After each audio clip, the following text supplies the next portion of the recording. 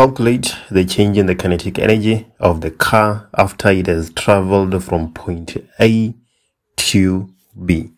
So let's go ahead and take a look and see what is going on here.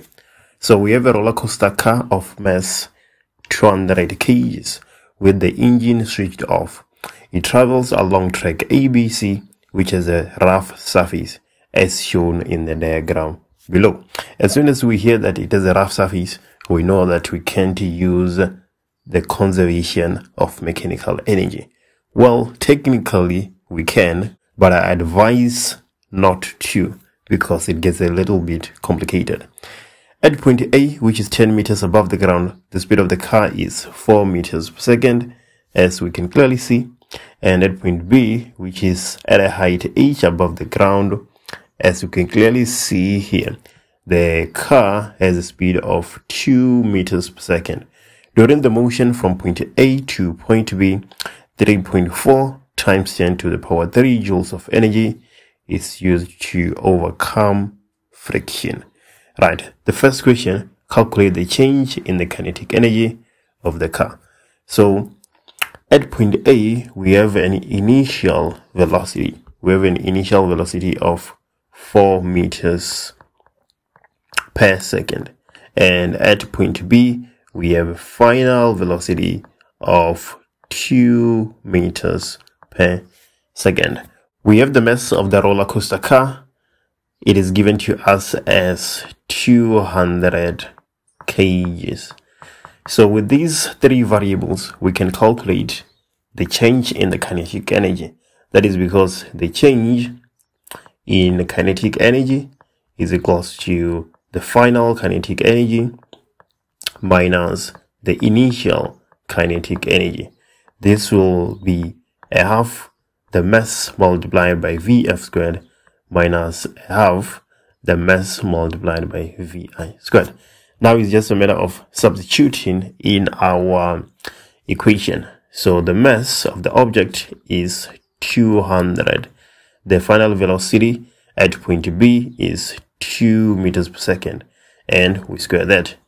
Minus a half the mass of the object, 200 kgs, mass is conserved.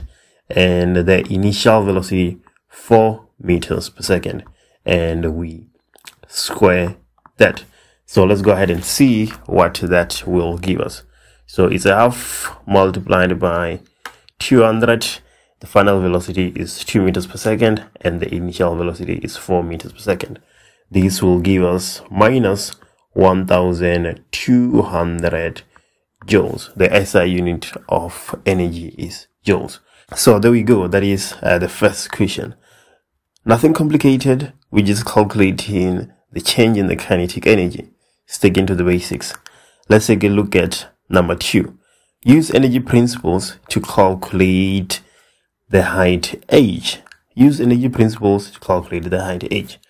Right, like I've said, when there is frictional force, I advise not to use the conservation of mechanical energy. So now we are left with two equations we can use.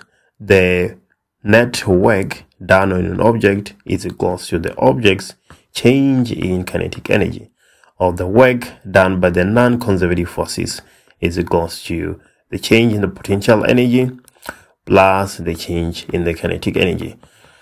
It's up to you to choose which equation you want to use to answer this problem. Both equations will work like I demonstrated on the previous video. So this is what I'm going to do. I'm going to use this second equation to solve the problem and get my height of h. And you will use this first equation to solve the problem. And hopefully we get the same height. We are supposed to, because these equations, one can be derived from the other. But anyway, stories. Let me go ahead and solve this problem. So we are saying that the work non-conservative is equals to the change in the potential energy plus the change in the kinetic energy. We have the change in the kinetic energy already from number 1, from the first question, which is 1200 joules. So we have this, we don't have to worry about that. And the work done by the non-conservative force, take a look at our problem statement. During the motion from point A to B, 3.4 times 10 to the power 3 joules of energy is used to overcome friction, and that is the only non-conservative force acting on our object.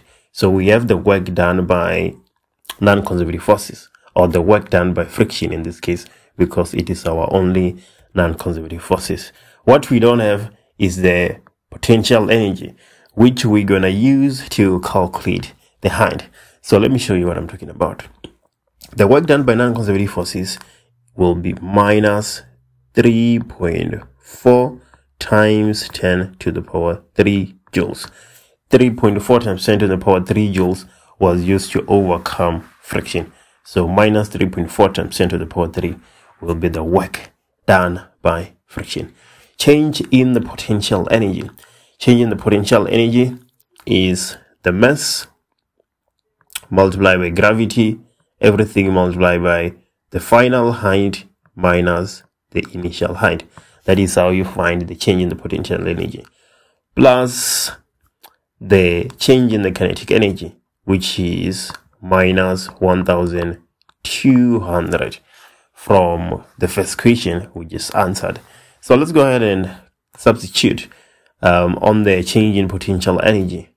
We're going to have minus 3.4 times 10 to the power 3 being equals to the mass of the object of our roller coaster car is 200 kgs.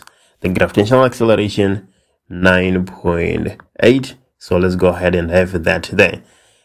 The final height is h, and the initial height is 10 meters above the ground, right? So the final height, we have h, the initial height is 10 meters, plus minus 1200.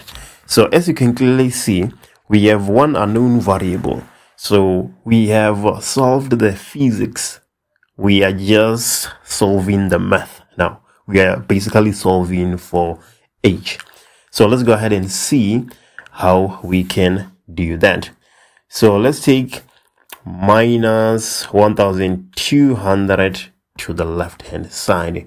We're going to have minus 3.4 times 10 to the power 3 plus 1200.